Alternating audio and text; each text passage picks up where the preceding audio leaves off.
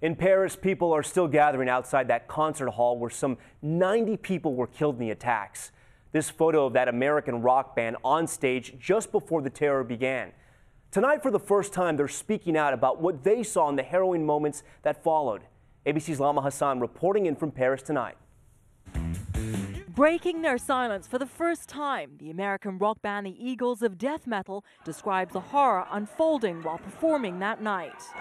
Several people hid in our dressing room, and the killers were able to get in and killed every one of them except for a kid who was hiding under my leather jacket. About 30 minutes into their set, this was the bone-chilling moment the band knew something was wrong.